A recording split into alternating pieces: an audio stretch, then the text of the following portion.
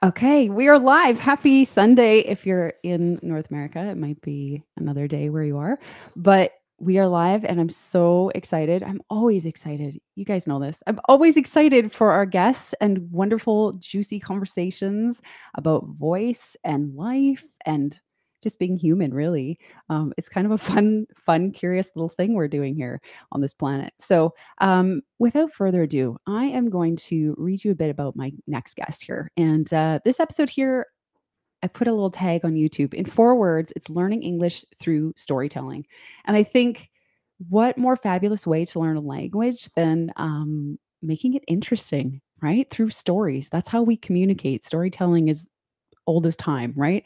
And so when we make it exciting and get to know the humanity through learning the language, I think that is just the ultimate, the ultimate. So, my guest today is Bree Aesie, and she is a podcaster, a co-founder of Aesie English School in Barcelona.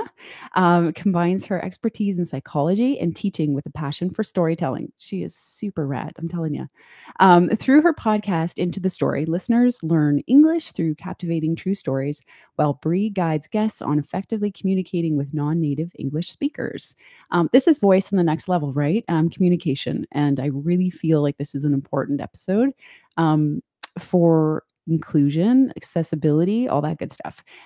So back to her bio. This innovative approach empowers individuals to connect, learn, and embrace cross-cultural understanding. Heck yes. Come on in, Bree, and welcome. Welcome, welcome. Hey, Hey. So tell me what it's like in Barcelona right now. Well, in Barcelona, it is a very, very muggy Sunday afternoon, evening. And Oh. every single time that I talk to people back home in Canada, I'm always so jealous because I feel like you have all Sunday before you. But for me, it's we're winding Oh, down. Yeah, I know. it's the way it Case of the is. Mondays. I Yeah, know. I time know. travel. But you have some wonderful things in your life that you're doing, and I'm just in love with your podcast. I think it's fabulous. I really do. I think Thank you. learning can sometimes be very stale and rigid, and I think you brought this fun, exciting approach to it. And I'm so excited to learn more about how this all came about. So, my standard first question, it's the biggest one we'll talk about, is your journey to this podcast. The psychology background, I'm fascinated by that. The communications, the journalism, all that good stuff. It brought Okay. you to this moment. So Okay. where you created a pod. So tell me, like, as long or as short as you want, how that So happened. when I was Yeah. born, my Oh, mother yes. I'm totally kidding. My mother does love to tell the story that as soon as I was born, she looked at me and she was like, Yeah. "Whoa, this is an old soul." But we won't go back that far. Yeah. My mother, yeah. See, that's why I love you. I knew Because that. because the first Yeah. time we met Yeah. actually was when you were on my show, It's true. a story that has not gone live yet, but we'll definitely share it with your viewers, your listeners. Yeah. Um, so for me, storytelling, well, maybe let's go back to when, I mean, in general, and maybe a lot of people are this way. And I don't know, because sometimes things that you do, you think everybody does, but maybe it's not Yep. normal. Yep. But the way I see my life, the way I get perspective on my life is by imagining that I'm in a movie. like I love this. when when I'm going through really, hard times or family drama or something, I imagine I'm in like a romantic comedy and it just makes things light. Do you do that? Do people do that? Well, we talked a little bit about this, and this will make one hell of a chapter in the book. This will make one hell of a chapter in the book, and that keeps me going. Yeah. Yeah. Yeah. Okay. It reminds me of that movie Rebel Wilson is in about her life turns into a romantic comedy. If you've never seen it, it I might have. it might appeal. You've heard, okay. I have. Yes. Yes, it's great. So Oh, I guess I've always loved stories, yeah. really loved stories. And then I studied psychology. So in the world of cognitive psychology, I worked doing ABA therapy for people with autism. So you're Wow. really training people how to do different things. One of those things for people with autism is communication and social skills. Mm. So then moving on through university, where I worked in a few labs doing that. And then when I moved to Barcelona in 2010, I started teaching English. And I really used a lot of what I learned in autism therapy to teach English because you're training people Oh, we're basically. gonna go deep into that in just a Okay. moment. That Okay. is friggin' cool. I Okay. mean, I mean, so it was teaching, but it was a lot lighter than Gotcha. ABA therapy, if that makes sense. Yeah. Um, and at the same time, I listened to a lot of podcasts. So 2010 to Oh, 2015, yeah. maybe a little bit before it was mainstream, definitely here in Spain, I was listening to This American Life. I was listening to The Moth. Um, and really, it was a way for me to feel closer to home, really, because that was a Mm. time when, when I moved here, I was like, well, I'll learn Spanish. I always wanted to learn Spanish, and I had Yeah. no idea. Jill, it was very, very painful, I have to tell you, like in a funny way, but also in a very real Oh, way. yeah. Um, it's very isolating, and coming from Wow. a monolingual place, mostly monolingual, of course, we have Mhm. French, Mhm. but I was totally monolingual. I had no idea. I didn't even have, like, a compartment in my brain for Mhm. what it meant to learn another language. Does that make Right. sense? Yes. So when Yes. I came here, I was in classes with French people and Italian people learning Spanish, and they were like, "Oh, yeah, yeah, yeah. Oh, the verbs. Oh, right. Okay. Reflexive verbs. Ah, okay. Yeah, yeah, yeah. Imperative. Okay." And I I was know. like, wait, what? No, no, no, we didn't. We're supposed to learn that in English class in school, but I Yeah, think I no, passed notes instead of yeah, paid attention. yeah. Yeah. So that was a very isolating experience, just kind of feeling like you're on the outside, feeling like Mhm. when you Mhm. speak to people, people don't see you. They Mm. just see you through the filter of someone who's speaking very, very poor Spanish. They Wow. don't see your story. They don't see your humanity because you can't communicate it. And certain people are better at communicating through a language barrier than others. But in any case, that time in my life was very isolating, and I binged podcasts when I was cleaning my house, and it just made me feel closer to home, Yeah. feeling those story. I mean, This American Life and The Moth, they're American, but it's very much you're hearing about a lot of cultural things that feel close to home to you, and just Yeah. ways of speaking, ways of being that just aren't that here. Right. So then starting a school, me and my partner, now husband, we started AC English School in 2012 together. Awesome. And we teach mostly adults, but at the time when we had a physical school and academy, we taught kids, teenagers, and adults. And then during the lockdown, Yes. everything changed. Everything So did. a little bit before that, we started seeing a trend that everything was going online. We started doing, we created a course, an online course. And then in 2020, I had this idea, rolling around in my brain for a long time that I wanted to start a podcast. And it was just the right time. So Mm. looked at a lot of different ideas. And then I remember reading a research paper, and this was the psychologist in me, that they Nice. put people into, I think it was an MRI, and they were actually listening to The Moth. They had these people listening to The Moth podcast, which is true stories told live on a stage. And these are very compelling stories. They're Oh, I've not heard amazing. of this. This is I'm writing it down. That's So how it's nerdy like I it's like an am. open mic night, but for storytellers. And people go up, and it's usually like 7-minute stories, and they're just Jill, they're beautiful. They're really beautiful stories. Some are funny, some are heartbreaking, but the way they're crafted, they give me chills. I mean, I know I'm like a 7 story minutes. nerd, but it's 7 minutes, and it's just wonderful. And so they put people in an MRI, and they look at their brains while they're listening to Wow. these stories, and it just lights up like a Christmas tree. So everything is firing. So when we are listening to stories, our brains are just connecting on all different levels. Oh, They're wow. connecting the concepts, they're connecting the emotions. They're also, when you hear someone telling a story, you connect with them more because what you're doing is you're mirroring what they're experiencing. Yep. So I was like, okay, well, this is it. I mean, if stories teach concepts very well, then language, absolutely, it just makes total sense. So Right. that's how we started. Is that maybe that I was a bit long, but you No. got Do you know the gist. what? I always tell people before the show, and I didn't tell you, if I ask one question and you talk for an hour, I'm happy. If we if I ask 1,000 questions and you talk for 2 seconds, I'm happy. This Okay, is cool. wonderful. And I am just totally gonna go into this, if you could send me the link to that MRI study, if you still have it, I'd love to share that in the show notes because I think we often don't acknowledge the importance of, I'll call it the arts, if you will, and how powerful things like that can be for development. So you said, learning a language through that storytelling, the brain is just on fire because it's artistic and connection and vulnerability and authenticity with another human being, right? Mhm. That's the big one. And I think that um yeah, I don't think there's enough great things said about the I don't know if I'm overgeneralizing with the arts, but you know what I No, mean?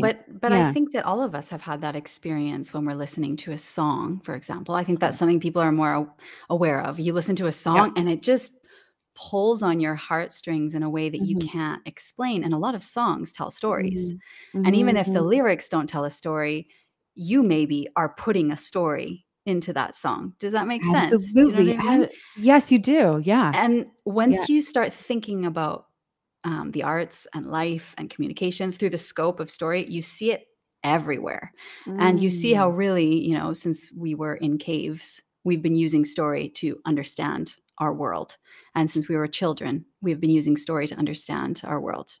And I don't know Well, if with yeah. your kids you do this, but with my kids I do, that when they're going through something, I just tell them a little story, whether they're the main character or a different person, and then they can understand it better instead of just telling them the facts. Well, and that's so it's been done for so long too, right? You talked about the cave and storytelling in the cave person days, but also too the fables of the Victorian era and all those like little nursery rhymes that they Oh, made yeah. to teach the kids things, and some of them are really creepy, but Some of them are they like there's one here where, like, a man takes the kids away, and I'm like, "So what was the moral here? Was it, like, just be terrified of strangers?" I don't know. But, yeah, like, trying to protect Oh, kids from yeah, yeah. dangers. Mhm. Yeah, absolutely. Oh my goodness. So you mentioned something really fascinating to me, and I actually pointed it out and interrupted you because that's what I do. The ABA therapy and teaching English and the connection there. Can you walk us through in just a very general way about how that is interconnected? Yes. So, maybe the easiest way to think about it is when I was in Victoria, I worked in a lab with a professor named Jim Tanaka. And I don't know if he still works at UVic or not, but at that time, he had a lab called the Face Lab. And what he did is, well, his research actually started by looking at how people are experts in certain faces. And his research specifically looked at how we tend to be experts in people of our own ethnicity. That's just we are Yep. experts. And then he generalized that to what about people with deficits in facial recognition? And he landed on people with autism. Mm. And so people with autism, there there's a place in their brain that when they're looking at a face, a neurotypical person, their brain would be firing like, you look at a face and in a second, in a millisecond, the Yeah. gender, the age, that you're given a lot of information, whereas someone with autism doesn't have that. Oh. But they would have that maybe if they were looking at something that they're very interested in. Certain people with autism will have Mhm. an interest in trains, and that Mhm. part of their brain would be firing when they were looking at a train, for example. Mhm. Mhm. Okay, so what he did was say, well, what if we know that they have this area of their brain and it's working, but it's just not working the way it should be. It's not working to identify faces, Mhm. recognition, and also emotion. So what if we trained them? What if they played a computer game? He started with a computer game called Let's Face It that he developed in his lab. And what if through playing it, we could train them to become experts like a neurotypical person in recognizing faces. Neat. So I worked with a few different colleagues, and we also did a summer camp where we developed actual like tactile activities Mm. to just train them to become experts in faces. So all of this training, using different cues, using repetition, using positive reinforcement, and just practice, practice, practice is the exact same Wow. as teaching very low levels of English. So it's at about an intermediate level of a language, you kind of cross this barrier where you can start using the language. But before that, you're just learning the building blocks. And I'm speaking about Mm. adults here because children learn completely different. But you Mm. do have to learn the verb and the noun and how they go together and to conjugate them. And Yeah. you have to memorize them and practice them over and over and over again. Mhm. And if your teacher or the person who's facilitating your learning can make that fun, then you've won basically.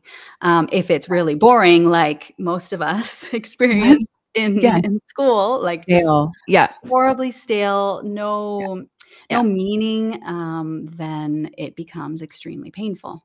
Yeah. So that's kind of the connection between working with people on autism and starting to teach EFL, English as a Wow. foreign language. Yeah. That is super, super.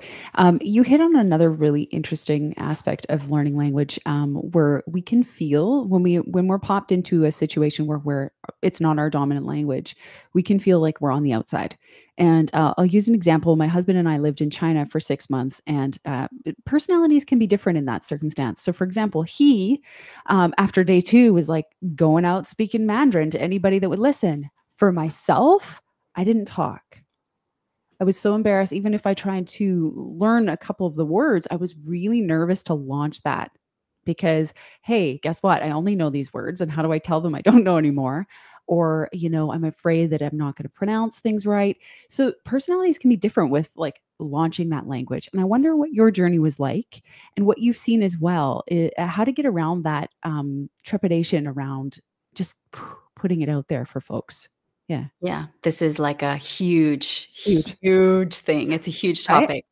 So going back to my own story of starting to learn a language and like sincerely, Jill, I was like, yeah, I'd like to learn Spanish, like an Sure. afterthought, like why not? Like it's something, it sounds cool. Could like have Yeah. another language.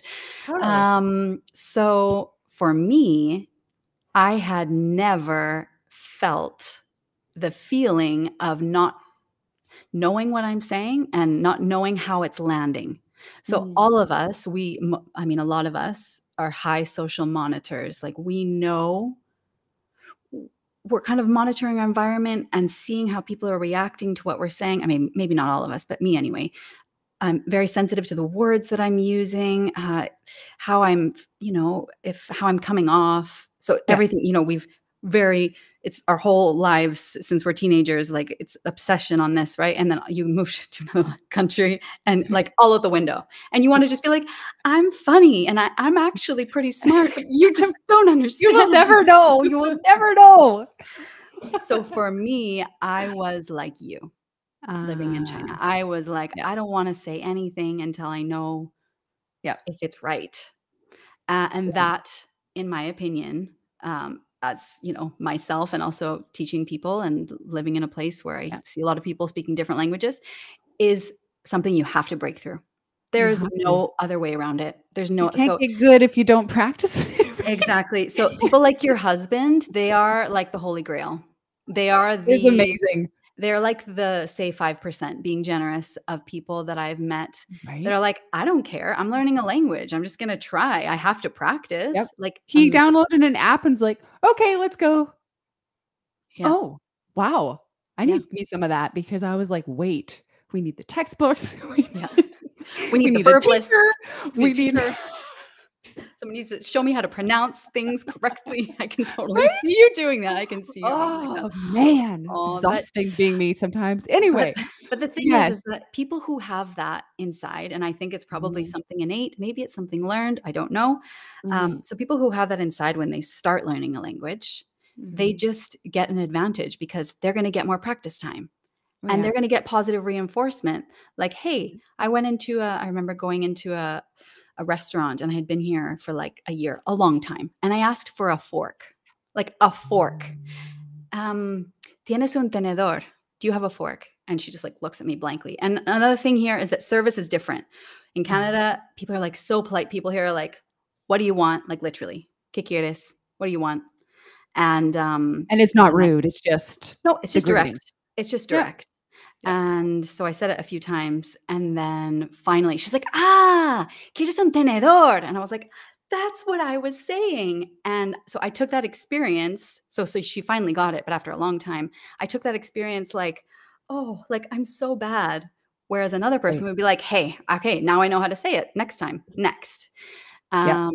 So yeah, being Wow. able to just put yourself out there and use the language and not really care what other people think of you. In the end, a lot of it comes down to what do people think of me, you know? And it's the same with Yes. voice, Yes, right? I yes, yes, think yes, a yes. lot of people can be self-conscious about their singing voice or speaking voice because they care what people think about them.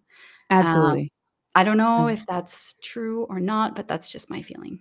yes, it is, and it's a huge block for starting a podcast, for example, or, releasing an album. I know for me, the caring what people think or, the judgment of, "Oh, it doesn't sound as cool as Mariah Carey," kept me so stuck in the recording booth, so stuck. It even now sometimes creeps up and blocks me a little bit, and, getting around that, it's essential. It's absolutely it's necessary. You have to, or you'll never be done that project. You'll never, launch the language. There's a famous story from my husband in China. He's just using language, right? And at one point, he looked to a lady that was helping us in the mall, and he was trying to say something. I don't know what. Something like, "Can you please help us with clothes or something?" And what he actually translated to her, what it translated to was, "Look, I'm a horse." Um, and her face w we didn't know this until we got back and went, "What went wrong here?" She just went, Something. "What?" But you know what? He got up that like, a couple hours later after we found out and kept going with that language, and so it was really a really cool learning experience for me. I got a little bit more outgoing with it after seeing someone else. So, is the group learning effective when we put that 5% in with those others like myself and you that are a little timid? Does that kind of help the learning? I would like That's a really interesting question. Mm. Um, I think what can happen is that because the people who just put themselves out there are just busy putting themselves out there, sometimes they can not all of the time, but sometimes they can start, let's imagine like a group setting, like you have, 6, 8 students in a classroom and they have just an Mm. hour or 2 hours a week.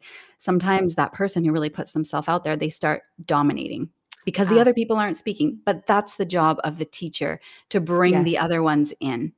But Yeah. honestly, the only way to get over this fear of using your language, your voice, whatever it is to do it. Like, Mm. like Mhm. I do yoga. I love handstands. I've done a lot of workshops, but there's no way that I'm gonna get a better handstand unless I'm doing a handstand. You know what I mean? Oh, Like, that's such a good analogy. you know what I mean? Like, Yes, you it's have to just do it. you have to do it, and you have to feel those feelings that can feel Mhm. really scary and dark and, like, Yeah. of they don't get it, or, I look so stupid or whatever. Yeah. Um, so I've seen a lot of students as well who will be in group classes or even paying for private classes because 'cause they're too, ashamed. They don't that's not how you say it in English, that's how you say it in Spanish. They're too shy, basically, too Yeah. ashamed of their speaking English to speak in front Yeah. of their peers. Yeah. They will pay for private classes years and years and years, and they get comfortable with their teacher. They develop, like, a rapport with their teacher, almost like a psychologist, and they will just speak Yeah. in that setting where they are comfortable. But then when they go Oh, out into the world, they have the same thing, and they can't get over it. interesting. So, yeah, using it, that's the only way. This is where your psychology background is so fascinating to me because you would have some more insight into that process that maybe other teachers of English in Spain, for example, wouldn't necessarily have that insight. So this is really, really cool. Our humanness in the language, it really Yeah. makes a difference. Talk to me about your beautiful voice because you have a wonderful voice. And I'm just wondering if Jill, that I was see what you're doing here. You're what? What am I doing? you're What? No. What did I you do? But tell me about it because it is beautiful, and a lot of people can't sit with that, but I mean it truly, genuinely. thank you. Um, was voice a thing that you followed? Were you just born with a beautiful voice? Do you have a vocal routine that you do? What's going on? Um, thank you. That is very Oh, that's generous of you. hey. You're so sweet. Thank you. You've given me a boost. I'm feeling you pumped my tires here. I do not think that voice was anything for me at all. Mhm. When I took an elective course in university where I did a theater class, no, a public speaking class and a theater class. And my Ah, public speaking teacher, he said, "You have a very nice voice, like an anchor woman voice, like a low quality yeah, voice." And I was like, "Ah, okay." Like yeah. he explained it as the type of voice that can be quite commanding. I don't Mhm. know if that makes sense. That's a So I was good like, thing. Yep. that's Yep. it can be a good thing. And then when I met my husband, he loves to sing and play the guitar and he's a very expressive person. He was like, "You have a Ah. beautiful voice. We have to sing things together." So we would Do sing you sing? together. I sing alone in our house, and we sang at our wedding. We sang a song, a Spanish song that was very difficult, but it's a very beautiful song. I'll send you the link if Yeah, you will. not to me performing. Okay, that happened late night at my wedding. Oh, I was like, "Yes, please." Yes, I will send you. No, sorry, I won't send you that, but I will send you a link to the song. It's a very beautiful song.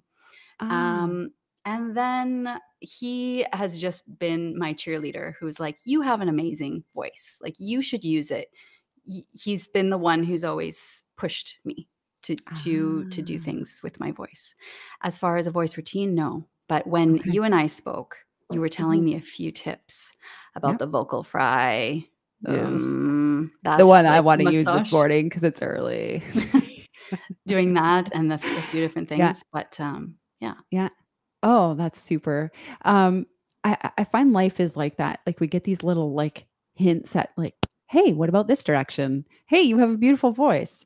Hey, da da da da da da." I find those fascinating. I had, just using my own example, I was going through university to become something else because music was just not really, unless you were a music teacher, it wasn't really like, "Yay, go be an artist." So, I went and I did it through the back door. I did a bunch of English classes. I did some poetry classes to try to be, an English teacher.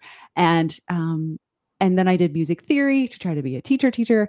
And what happened is I wrote a song for the music theory class and I wrote a bunch of poems. And the feedback I got from the profs was pretty much, get your ass back into the arts. Like, what are you doing? Don't stop writing poetry. You got something Yeah, there, and you've got a really good knack for music, right? So when we try to go the opposite way of like, oh, I'm going to be more understood in the world by doing this. Life has a way of going, no, no. Remember that heart pull that you have? Like, go back yeah, this way, but right? you have to be listening, You and have I to be think listening. a lot of people don't listen, No. not listening to people necessarily, listening to yourself, listening, paying attention to that feeling. Mm-hmm. With our podcast, the Into the Story podcast, we interview people and they tell Yeah. us about different stories in their lives. And I recently got to interview the first Canadian to summit Mount Everest. So And cool. he says, so cool, so cool. He's such an amazing person, Oh, Laurie cool. Skreslet. And he talks about that feeling of, hey, I'm actually really good at climbing. Like maybe I should work on that. And then Right? at the same time, in the 80s, he heard about an expedition going to Everest. In the end, he ended up being the first one, of the 20 Canadians. And I've talked Wow. to a lot of other people, and I hear the same thing said so many Mhm. times that they're just like, there was a little feeling, whether they felt very alive when they were doing this thing, or Mhm. somebody said, hey, you're good at that. Yeah, And no. then they just started following that, and it just kind of kept going, and they kept pushing along. But you have to be willing to listen to Yeah. other people, and that feeling that you have inside, that feeling of aliveness or flow or whatever you want to call it, the Yeah. fire that Yes. to borrow from your words, from your story. Ooh, ooh, Mhm. ooh, wow, Mm. wow, wow. I love how we're just, like, piggybacking off each other. This is so good because that was the next segue. I'm like, that was the most interesting experience being on your show and speaking, in a way that I had to be conscious of listeners that weren't familiar as English as the dominant.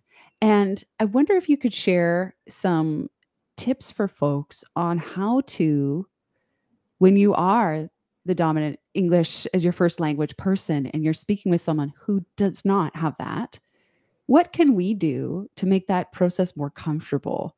And really, I imagine it's exercising a lot of patience, but I'd love to hear what you have to say about how we can make this experience with each other more pleasurable. Yeah, yeah, absolutely. Yeah.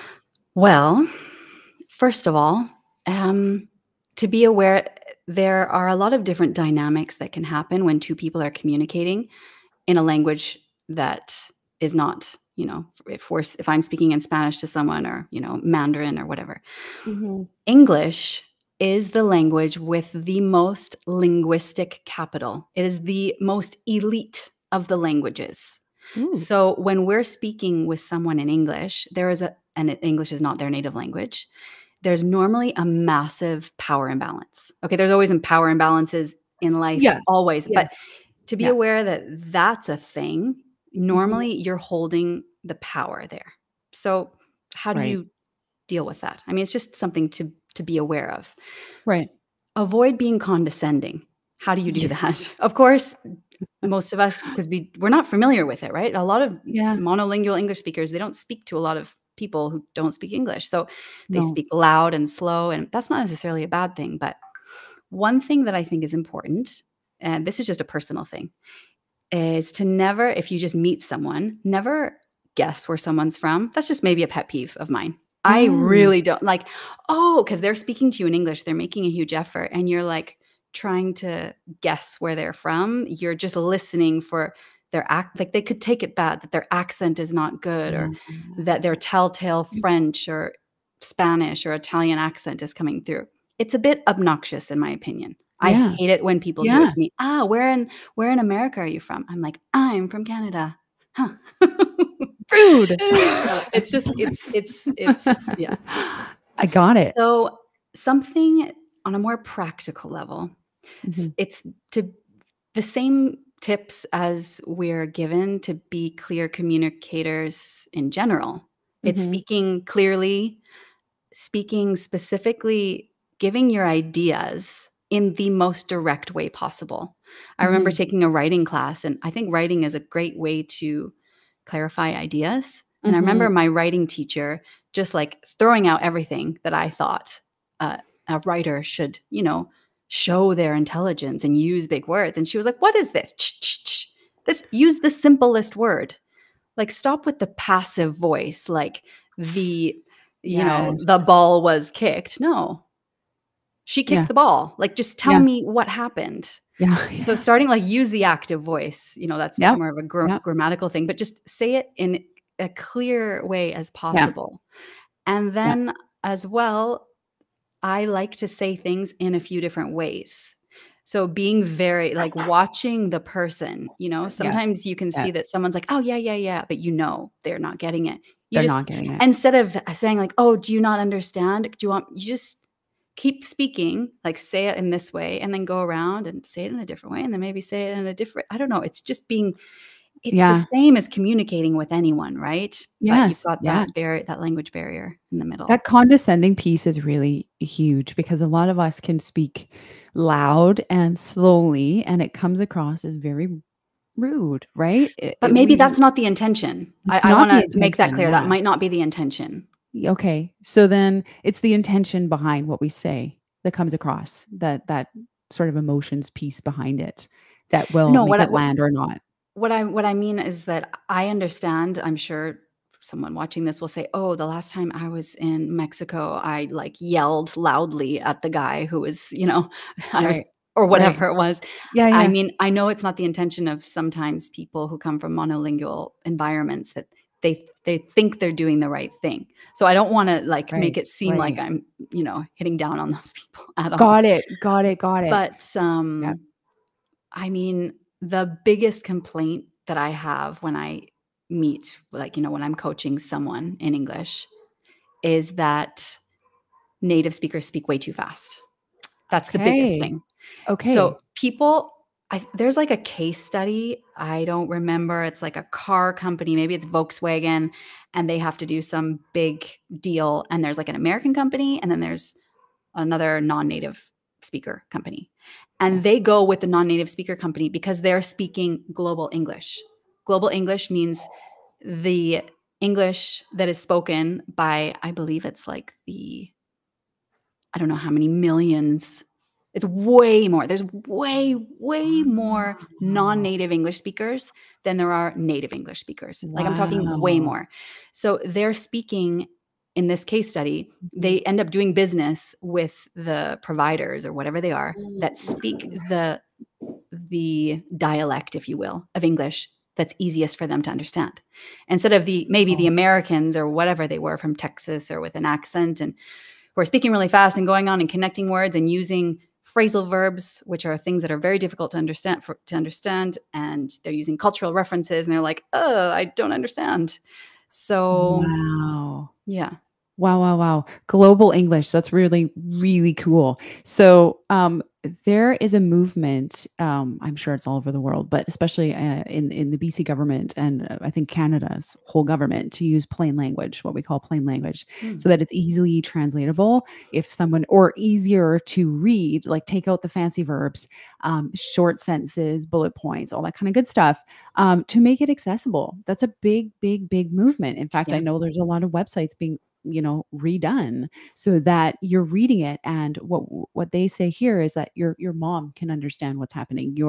It's not that it's there's a hierarchy of understanding here where you have to know a bit of government to understand this writing, right? So I'm starting to see that maybe like the advertising example you gave, like other people are starting to understand that global English is definitely high on the list of what to gear things towards. That's really very cool.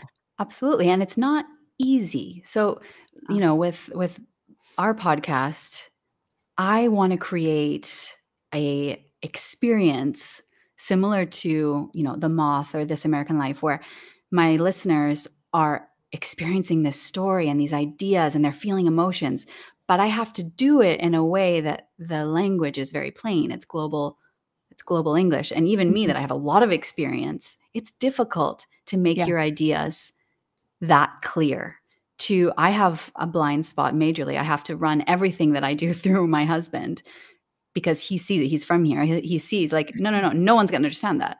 Like, and I just, that's total because, Ah, we don't know what other people don't know.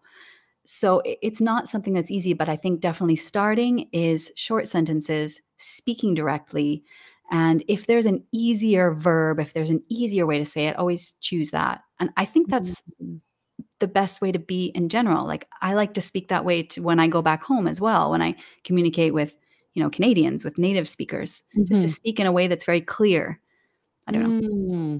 I like that. So our tips here are, if you can, don't be afraid to use that language. If you're not speaking English as your first language, come out and people will have understanding and patience and then hopefully we can have a conversation, but use that language, and on from the other side, if English is your dominant language and you're speaking with someone who that's not the case for them, slower, simpler sentences, active voice, Mhm. simple verbs, all that kind of good stuff. And does it take practice for that? Because do we feel at times that we're censoring ourselves and that that other person isn't seeing our full selves either because we can't use our full language? Do you run into that at all? Yes. Yeah. Yes, absolutely. Yeah. I think that that's definitely true. That being able to show your whole self. Yeah. I mean, I suppose in my case, I use English a lot. I have international friends and will speak in English sometimes. I speak in English sometimes Mhm. with my husband, and showing my whole self through this different I'll call it a dialect. I don't know if it Mhm. is, but the dialect of global English Mhm. takes practice. It takes Mhm. practice. It takes concentration. I notice when I go back home, I communicate in a different way. If I'm just with my friends, Of course. like let Yeah, loose, yeah, and yeah, yeah. it feels very comfortable. I don't have to have that awareness. Like for me, it's quite automatic, but it does definitely take practice. Yeah, yeah, Does yeah, take yeah. practice. But I mean, come on, it's okay. We're all It humans. is. If you approach it with Yeah. empathy, like anything, you approach it with Yes. empathy, understanding Yeah. that person is making a massive effort, and for them to get to where they are, to have a if you're having a conversation with you, has taken a lot. It's Yeah. always nice, and only if it's genuine, right? Don't do it Yes. if it's, like, contrived, but to give the compliment, like, "Wow, you speak amazing English." Everyone loves hearing that. That's so wonderful. The other piece that I wanna point out is that it's so rewarding to as an English dominant speaker, to go through this process with someone who isn't, because, we can tend to go, "Oh, I just, I'm so busy, I'm super busy, I don't have time to stop and explain what I'm saying." But in the culture of hustle bustle, we need these moments of slowing down, and, you'll make someone's day, and honestly, you'll feel just the empathy piece, the connection piece. It's rewarding, so It's rewarding, and if then you ever get the opportunity Right? to learn another language, which is an incredibly rewarding, Mhm, process. They say mhm. there's a quote, I forget from who, but to speak another language is to possess another soul or something like that. And it What? is very true that you open up compartments in yourself Yeah. that you have a different, like, I have a different personality when I speak in Spanish. Oh, wow. I like I was saying before about the service here, for example, that things are just very direct. Like you Mhm. walk into a bar, like a cafe, it's called a bar, and I would never walk into a cafe and say like, "Hey, give me a coffee." You know what I mean? Like I could never do that Never. because Mm, first of all, I'm Canadian and yeah, yeah, yeah. Mm. politeness is so high up on the scale for us. It's just very important in our social structure, right? Yep, So yep. I'd walk in like, "Hey, like, when you have a chance, could you possibly, if it's possible," and it's like, "Oh I'm my sorry gosh, for asking. I'm sorry." You know what I mean? Oh, Canada. So, Oh, like, the freedom oh, yeah. Canada, the freedom to, like, walk in somewhere, just, like, lean up on that bar and say, "Give me a Give me a coffee." coffee. Jinx, that was Um, amazing. it's really cool, and it lets you, learn Assertive. a yeah, assertive or learning about the small talk. For example, Oh, this I know this is very silly, but here okay, yeah, when you cross someone on the street, yeah. you say if you know them, you say, "Bye." Don't ask me why. Oh, Yep, yep, okay. adios. So, I cross my neighbor who I see, I know him. I say, "Bye." I'm essentially saying to him, I am acknowledging that I see you, but I don't have time to talk." But if I see someone that I don't know, I would say good morning or good afternoon. It's like all these things. It's just Wow. It's so cool. yeah, there's all sorts of just different things. But anyways, yes, having Ah, empathy, slowing it down for people, and then if you ever get the opportunity to learn another language or you are learning another language, you will appreciate it for sure. If someone yeah. gives you that empathy. Wow. There's so much more to talk about here. Like when you're traveling, what are some tips on learning the language, right? Because you don't need to know everything. You Is don't. there apps? What would you recommend for someone? I mean, I know that's so general, but where It's where could they start? Would it be, apps are really great. Go get an app and help you, or take your phone with you or get a travel guide. Like what would you suggest to people? well, I mean, if you're just traveling somewhere and you just wanna use the Yeah. language, Yeah. I would not use an app personally. I Okay. would do, like, as I go, okay? Ah, ah. I am I don't know if this is gonna be political or something, but I It's a use free place. Chat GPT for a lot of things, okay? A lot of Ah. things. Um, so I will write an email, in Spanish. I will write an email and then put it into Chat GPT and say, "Make this socially like this is embarrassing. Make this socially appropriate for someone, a teacher that I know at my kid's school." And it gives me like the proper register. The Oh, register being like wow. the formality of the language, because that's something that's very difficult once you reach a certain level of language. Like, what's appropriate to say to like the mom from school in a WhatsApp who I wanna this morning, like, I asked my Oh. husband this, I have to ask I'm going to a birthday party, how do I ask her to give me the direction, the address? Ah. Do I say, "Podrías pasarme," which seems very formal, or do I do it more direct? So, Mhm. what I would recommend for someone learning a language, just, I mean, wanting to go to a country, is use something like the translators now are amazing. And the Yeah. first things that you want to know are the greetings. Good, in a lot of places in Europe, for Yes. example, it's extremely important that wherever you go and to whoever you see before anything, you say good morning, good afternoon, or good evening. If you don't do that, you're like the rudest person on the planet. If you just walk into a store and say, "Hi, do you Oh. have this in my size?" They're gonna be like, "Ah, americana," Oh. So, Oh, it's walking so in, interesting. good morning, and, ordering a coffee or a water, those basic things, and then going, a little bit more, and using Google Translate or ChatGPT or whatever you want. But That's getting so a cool. phrase book that's like 100 pages or 300 pages of all the verbs, like, that's just it's not It's too no, much. it's too Yeah. much, and then you're just gonna get bogged down. Just start with the greetings. That's what I would say, and then ordering things, and Ah. then kind of adding things on slowly. That And would be my just, recommendation. what I'm taking from this is just learning a little bit about the culture before you go there, so that it doesn't come across as rude. But I imagine though, if they hear you speak and you're slower, and they will possibly understand that this isn't your first language, and They there will is some unders empathy they a will little bit. understand before Yeah. you open your mouth. I Okay. mean, it depends Yeah. on, like, Okay. here in a very for example, Barcelona, it's a very touristy place. People here have grown up with tourism. Yes. They can see from literally 100 meters away, the way you're walking, the what you're wearing, the way you're moving, that you are a guiri, which is like tourist kind of, Yeah. so they will know. And a lot of people will try to automatically speak to you in English, for sure. Oh, wow. So that's a place like here, but then That's you go to a cool. place like France and it's different. Mm. Yeah. People mostly you are absolutely expected to try to speak in French, I've heard depending on this. where you are. Yes, and they're Yes. quite particular. I'm not gonna knock on the French right now. I have a lot of French friends who I love, but they are very particular.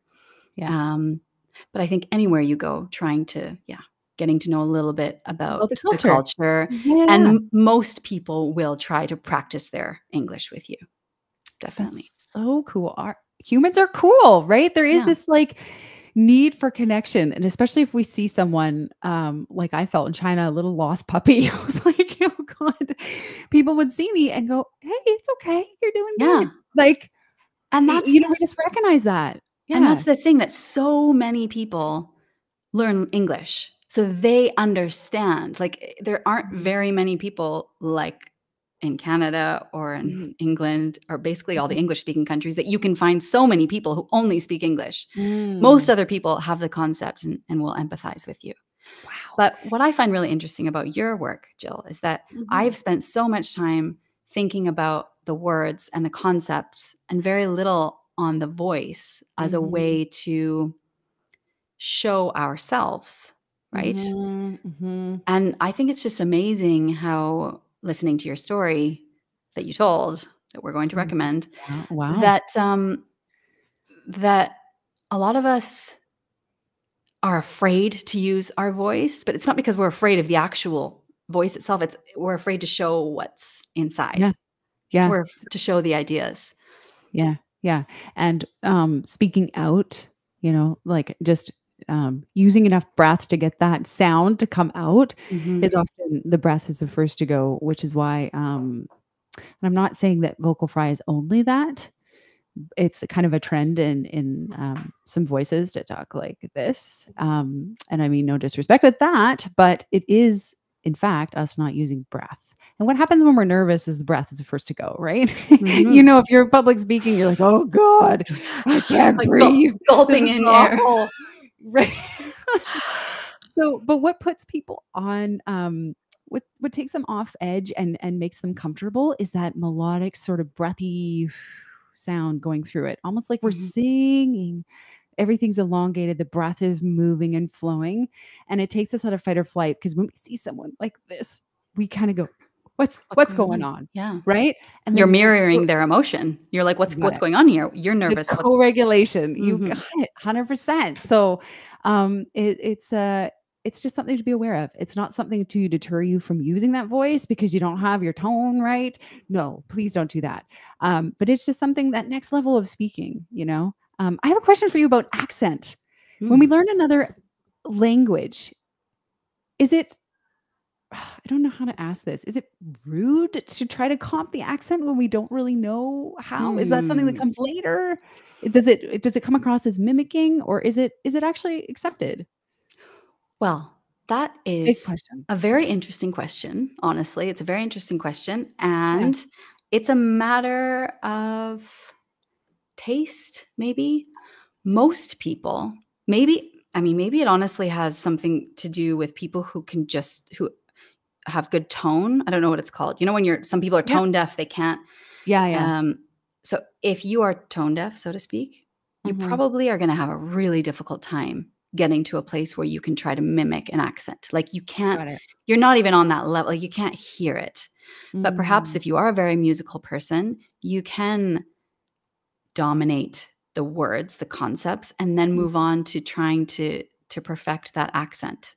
Mm. I will say that with my students, people can obsess about accent, Mhm. and it's not important. It's kind of vain, to be honest with you. It's a bit of vanity, I think.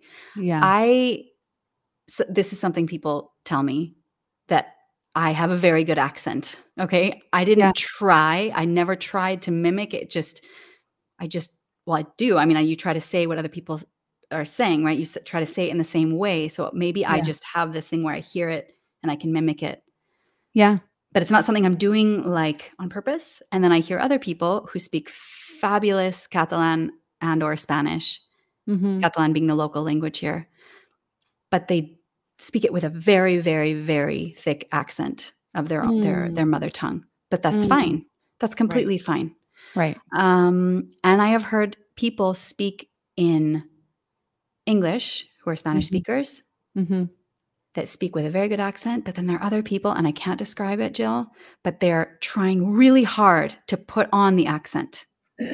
So Yeah. specifically I can hear it, especially when they're putting on an American accent, and what that sounds like is just putting on very, very hard and abrasive R's. And Mm. it's like a sixth sense, maybe I have or everybody has it, but you can feel when it's not natural. And maybe it comes Yes. back to the breath, Yep. right? Like our Yeah. voice gives us away Yep. automatically if we're not being authentic or we're nervous. So if Yep. someone's like speaking, but then they're trying to imitate really hard an accent, then it's probably going to be felt and it feels not good. I Yes. don't know. Yeah. No, this is totally right. For me, if it lands, not right, but for me, it lands, and it relates to singing.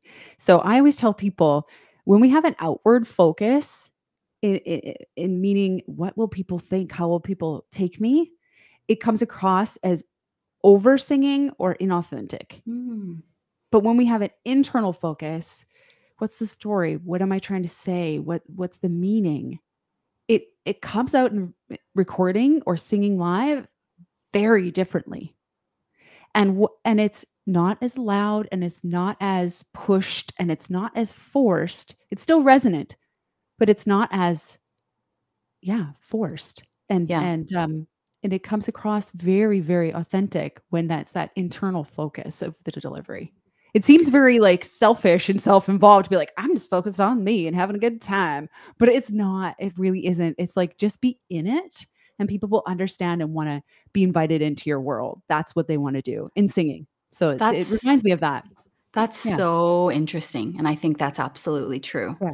I think Yeah. that's true for anything. I Yeah. mean, like, for you, your area of expertise being voice, and well, I won't say expertise, but Sure, storytelling say it. and language. I'm an expert. Expert. Um, Damn it. Yes. it's so much you can generalize it to everything. If you're just, Yeah. like, doing Yeah. you and you're, Yeah. like, focusing on not just focusing on you, but like you said, and the experience and being curious and really trying to Yeah. get to the real stuff, then Mhm. the right people will want to be invited into that space. But Yeah. when you are outward focused and you're focusing on how it's seeming, it feels forced. And I think that's Yeah. what I'd like to say about certain people who try to put on the accent. It feels forced. Yeah. And then that's all you can focus on. is like the Yes. forcedness of the accent, and perhaps I've listened to people when they were singing before and I didn't like it Mhm. because of that. I'm not as attuned to singing, but It's yeah, it true. just feels different. And maybe it all comes to here, holding Yeah. things tighter or something. I don't know. Yeah, it's that energy behind it. It really Mhm. affects the delivery of the singing, right? Or of the speaking. It's that energy behind it. We can be nervous, but if we're still inward focused, it comes across way more authentic, Mhm. right? Even without some of the breathing. It's more authentic and it lands better for that other person. So it's again, we don't have to try so hard. That's the biggest thing in singing is ease. I always say, it's tempting to go in and try hard and bless your hearts. We all need to go through that process to get that thing, to get that technique. But once we got that technique, it's Yeah. okay. Let's chill. Let's just Mhm. lean back and know that we've got it and just be it instead of Yeah. doing it. Just be it. And it's the hardest thing to learn. It's the It's hardest thing in singing. But it's like headstands and handstands. You gotta Yep. do it. You can't watch I mean, it's good to watch other people because then you can mirror them, but you Yep. have to Yep. you have to learn those muscles, you know? Yep. My Yep. wrists are not gonna get stronger watching YouTube Oh, videos. 100%. And I love that you brought up yoga because in yoga, there's a saying, stay on your own mat. And Hmm. that one is huge. Like, Yeah, yes, just look focus around for here. inspiration and then come Yeah, back to your own mat because yeah, don't worry what these people are doing and that their handstands are better or worse or whatever. yeah, On your own mat. You are totally. fabulous. I wish we had more time. I want to talk to you about where people can find you real quick and Okay. how to connect with you. And you are looking for people to share their stories. So I want you to talk a little bit about that as well. Go Okay, for it. awesome. Well, if you have anybody in your life who is learning English at an intermediate and above level, you can direct them to Into the Story on any podcast platform. So, Yes. learn English with true stories, Into the Story, you'll find it. Or if you just want to listen. I mean, my mom and I'm sure my aunties and cousins listen. So, if you want to Yes. come on I in and have listen. a I listen, listen. Great. yeah, and we're always looking for people to tell stories, and everybody has a story.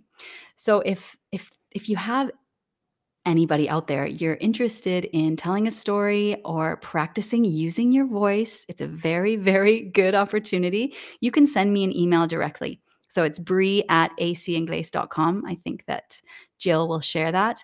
And Yeah, if in you're the show interested notes. in knowing anything else about us and the classes and coaching that we do, again, teaching EFL, teaching English as a foreign language, you can go to acinglace.com. Oh, And that's so good. everything. This Look at was it's this was super so f pro.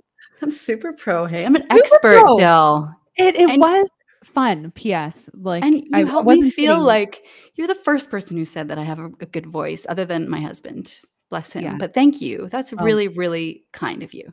I'm sure more people think it, they just don't say it because it's kind of, not something we say to people, right?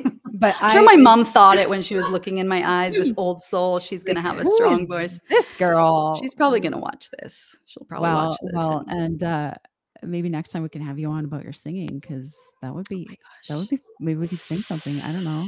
Who knows? It's crazy, Yeah, but thank you right, so much right. for everything, and Thank you. I wanna end on a note of, your I always say to people, brilliant light in this world, but you are, and this is a really important, line of work and passion that you're doing, and to put that effort into a podcast, like, it's a lot of work, and, 2 thumbs up because it's needed and valued. So, thank you for being here. I'm going to do something a little different and just end the show with you because I know you got to go and I want to say bye to you on bookings. So, thank you everybody for watching us. You can find out more about us Voxsana.co. Da, da, da. Look at me being my producer here. I'm friggin' sailing through. And Facebook. I'm not on Instagram yet. I keep saying that. I will. Voxsana.co on Facebook as well. So, yes, thank you again for everything, and we'll see you next time. Awesome. Thanks, Jill. It was really Oh, fun. thank you. I don't want to end the stream. I want see now I've just messed up my production. My goodness. Yes, I do. Okay.